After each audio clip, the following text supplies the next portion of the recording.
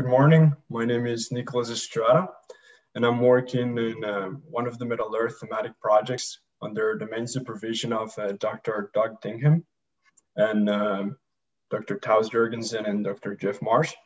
I graduated from my bachelor's degree in geology from AFID University in Colombia back in 2017, and later got the opportunity in the fall of 2018 to be part of this thematic project, which is focused in the tectonothermal history of the Kapuskasing structural zone, and also assessing the metal behavior during high-grade metamorphism.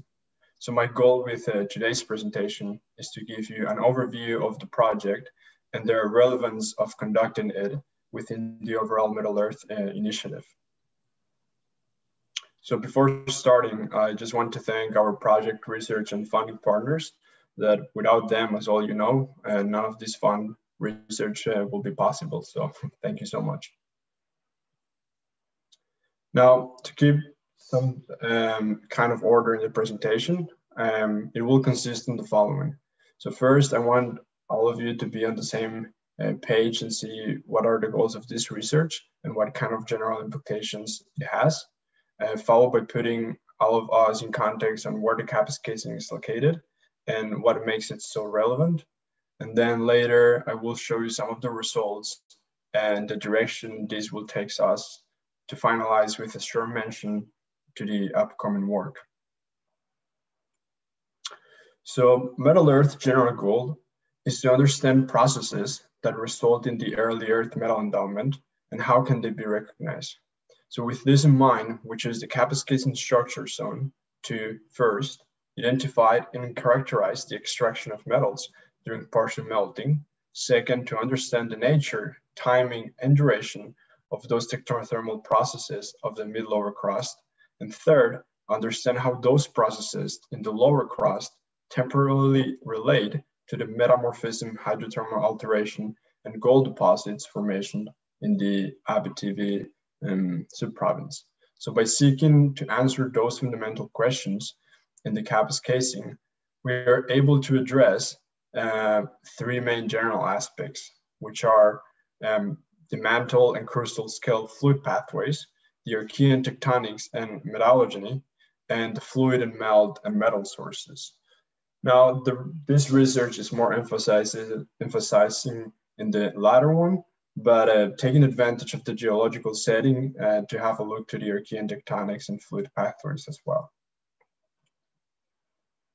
Okay, so to be all on the same page, from a regional perspective, the Kapuskasing structure is located in the southeastern part of the Superior Province.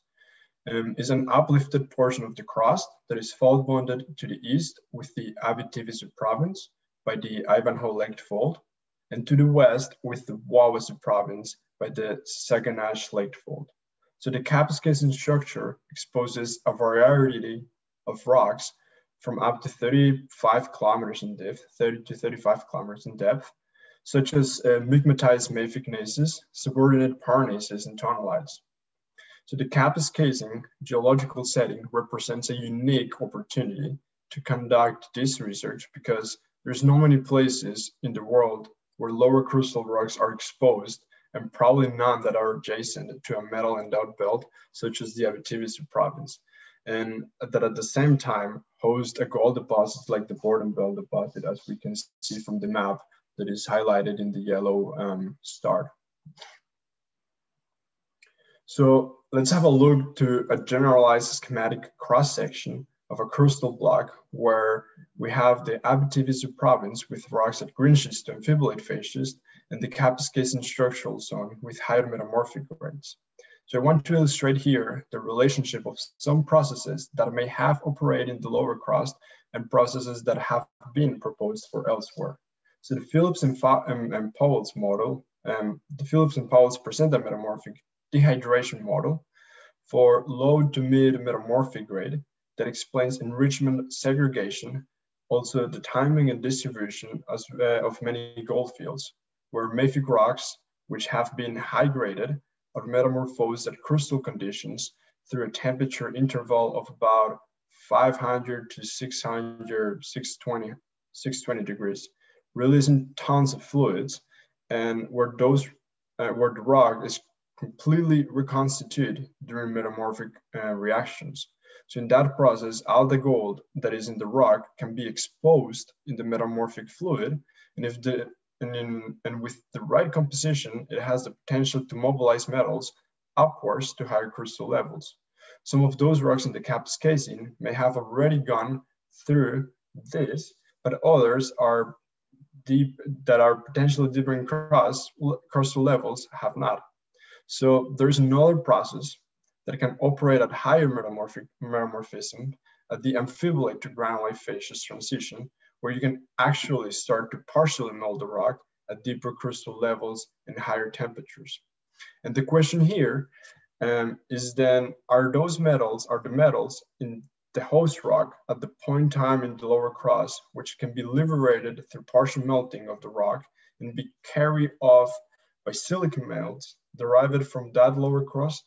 So let's just have a closer look to that. So here's a sequential sketch of that greenschist amphibole phases when a mafic rock is strongly hydrated before it goes through the transition towards higher metamorphic grade amphibolate phases. The reaction here will represent nearly a complete reconstitution of the rock during metamorphic recrystallization. So the majority of minerals at that moment in the rock will consume in the reaction, producing new minerals, and therefore gold that may be present in the rock has then the opportunity to become exposed to metamorphic fluids that will then have the right composition to transfer that gold. However, if the rock was not strongly hydrated, it may have not experienced that complete rock reconstitution reaction at lower grades, leaving some of those silicate minerals that may carry metals of interest to be present at higher metamorphic grades. So if we continue to granulate phases, we observed that some of those amphibole plagioclase still present and take part in possible melting reactions, such as the Horblin plagioclase quartz producing garnet CPX liquidus, or the Horblin garnet quartz producing some OPX plagioclase melt, where minerals would continue to break down, allowing metals to potentially mobilize or get even trapped in those peritectic phases.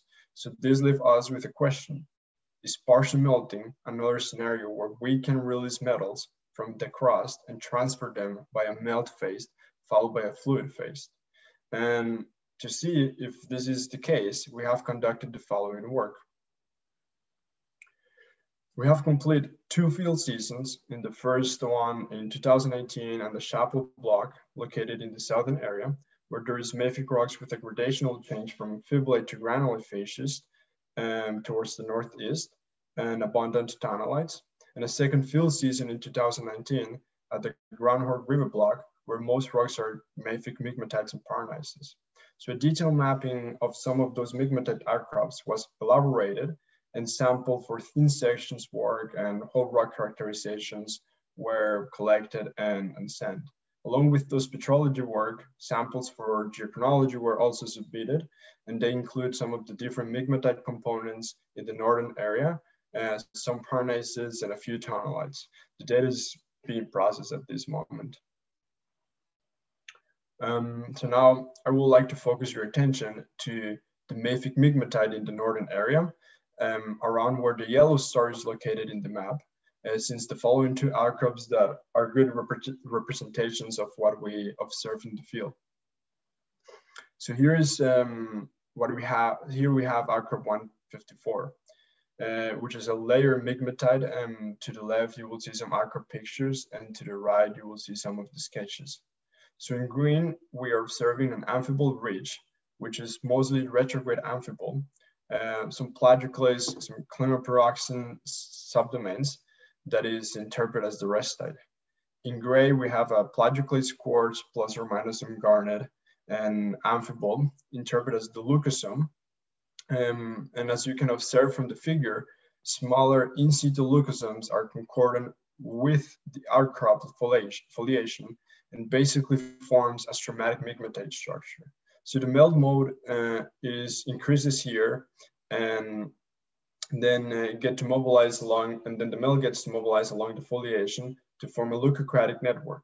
This becomes discordant with the foliation, as you can see from the picture, And it's also important to notice that some of this leucosome is closely related to some garnet porphyroblasts, which are interpreted as a garnet crystallizing from the melt as a peritectic garnet. And the lighter and in the lighter pink layer, we have a garnet plagioclase, CPX, OPX, with some sulfides as a pyrite, chalcopyrite, and pyrrhotite, which is interpreted as an in-source leucosome. And with in-source leucosome, I'm referring to crystallized melt that has migrated away from the places where it formed, but it's still within the confines of its source layer. So moving forward, sorry, this doesn't want to, okay. So moving forward, we have here like an example of the hand samples that we collect for these different subdomains. So as you can see in the upper one, there's a clear relations of the restite with the in situ leucosome and those peritectic garnets. It's a nice and clear relation. And then if you see on the bottom part of it, there's a sample of the in-source leucosome with the adjacent restite. And as you can observe, between the margins of the in-source leucosome and the restite, we have like coarser OPX. And in the in-source leucosomes, we have peritectic garnets closely related with those sulfides and retrograde amphiboles. Now, if we take these samples and we clean them well and try to just submit for whole rock for the different migmatite domains, we come across the following plot. So here we have gold in the x-axis and copper in the y-axis, both in ppm. And these are preliminary geochemical observations where you see some difference in gold and copper content in those different migmatite components. There's a slightly higher value, highly values are observed in the in-source leucosomes compared to the restites. And however, the original attempt was to do a larger suite of analysis on high precision metals, but due to the situation hasn't been possible. But there's been a delay on that part of the work. But we're now looking to getting higher precision analysis from a commercial lab to expand that data set. So where are those sulfides? And let's have a closer look to that. So if we take that sample that we have here and we see the distribution of those sulfides, we can observe in these two thin sections that on this top right corner, not much sulfides in the restite, but in the overall, like in source leucosome next to the peritectic garnets, those sulfides are closely related, right? So those sulfide plates are not only closely related to the silicates, but are kind of like wetting those silicates. So you can see here, and most importantly, they are also they are also observed as inclusions in those peritectic garnets. And this is really neat because it means that the sulfides were present at the time those peritectic garnets grew, and it gave us the potential to try to understand those peritectic garnets and the metamorphic reactions that they were involved in to build a coherent story on when and how those sulfides were mobilized and crystallized in the melt. So this is when it becomes important to conduct detailed metamorphic work, not only for the sulfides perspective, but also for the evolution and understanding of the metamorphic processes in the Kapuskasing. And to just have a closer look to that, we jump here to outcrop 138 and as well in the northern Kapuskasing area, where you can see from the pictures that the outcrop has the same or similar relationships to the last outcrop. Here, the purple layer represents the restite, the light yellow represents the mesosome, and the darker yellow represents an in situ leucosome. So if we take a sample from the square B, which will be a sample from here, we will get this hand sample.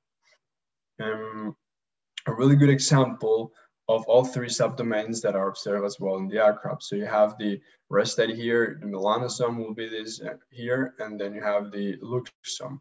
Same features that are observed in the thin section. Now, doing some analysis and detailed petrography, we get here some X-ray maps for subsolidus and peritectic garnets, and we can observe that there is some growth zoning for calcium in those peritectic garnets, but not in the subsolidus garnets. And with the variability in chemistry between the different subdomains, I have modeled the whole rock, the melt, the effective pool composition by extracting some of the melt that is produced. And what I'm showing you here is a summary of the pressure, temperature, pseudosection diagram of that bull rock composition that I am constructing with the thermodynamic data and the mineral chemistry analysis. And that show us that the peak metamorphism is about at 11 kilobars and goes down rapidly in pressure at still a high temperature to about 8 kilobars and 850 degrees Celsius. But this is still a work in progress that still needs some refinement. Now, if we jump to the work done in the felsic rocks, we have supracrustal felsic gneisses, volcanic and volcanoclastic derived from the Borden Lake Belt with an east-ranging direction overlying a mafic-dominated volcanic rock package that underwent amphibulate phase metamorphism. So the pictures I'm about to show you from the outcrop come from where the yellow star is located. So here you can see like a nice felsic outcrop where you have mainly two subdomains. One, a fine-grained rock, which is composed of biotite plagioclase quartz and plus or minus some muscovite, which is interpreted as the restite, and a coarser grain rock, which is composed of muscovite, plagioclase quartz, plus or minus some biotite, that becomes concordant and discordant to defoliation in some places. As you can see here, there's bigger concordant layers, and they become discordant overall in the outcrop. And those are interpreted to be leucocratic networks. So if we go and we do the same exercise as we did it for the mafic outcrops, and we take samples from the leucocratic network and the restite, we come across the following plot. Now, the difference between the different copper and gold content here is not as higher as you see in the mafic, but there's still a slightly elevated gold content in those leucocratic networks. The idea with this is to continue to link it with the geochronology that it's in progress right now, to try to date those melts and correlate it with the different metamorphic reactions to try to understand if that partial melting is heavily related to muscovite dehydration, or if there is like a water saturation in the rock that is producing more of those melts. Now, the upcoming work is basically oriented in understanding the behavior of those gold, silver, base metals, and lower melt chalcophyte elements in silicate minerals of mafic migmatites components, using some of the trace element mineral chemistry by doing trace element maps in the garnets, whether they're subsolidus and suprasolidus, and compare them, and some of the other silicate minerals involved in the partial melting reactions, such as pyroxenes and amphiboles. Then we just want to refine the PT conditions across the northern cap as the first step towards understanding that metamorphic evolution across the area, and keep improving the modeling of those mafic and felsic migmatites to use it as a tool to evaluate the evolution of the Kapuskasing. Thank you so much. And if you have any questions, please let me know. Great, thanks very much, Nicolas. Are there any questions?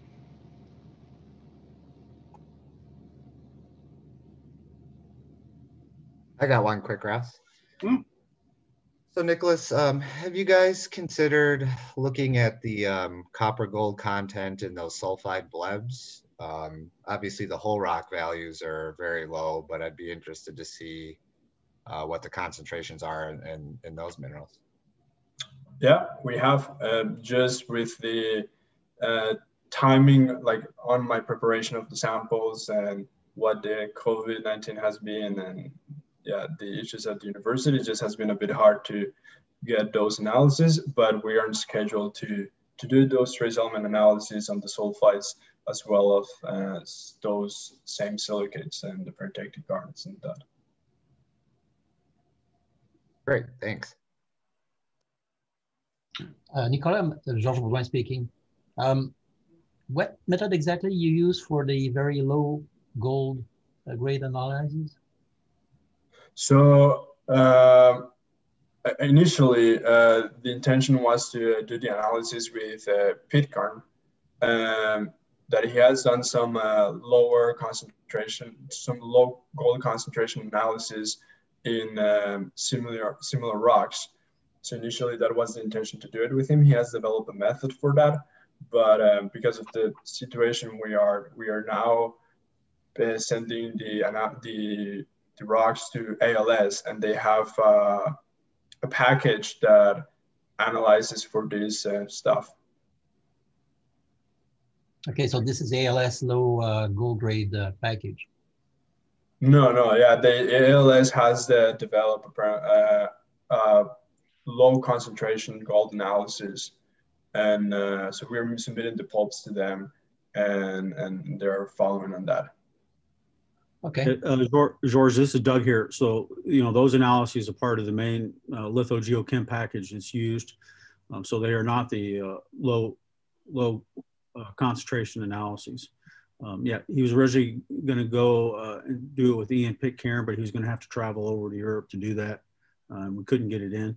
And I am told that ALS has a low concentration package. So we're probably looking at submitting a larger suite of samples to this ALS low concentration package. Okay, so probably we should coordinate, because Diogo will be also comparing results we have from powders that were analyzed from the Pontiac and the volcanic rocks of the Superior in the two recent papers we had in geology, to compare the let's call it Pitcairn method with the ALS package, so that we can have a little quality control on the very low grade measurements. Okay, that sounds good. I'll talk to you. We'll talk offline about that and make a decision. Yeah, good.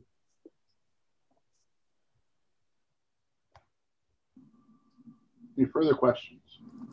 Sure, I have a very quick question.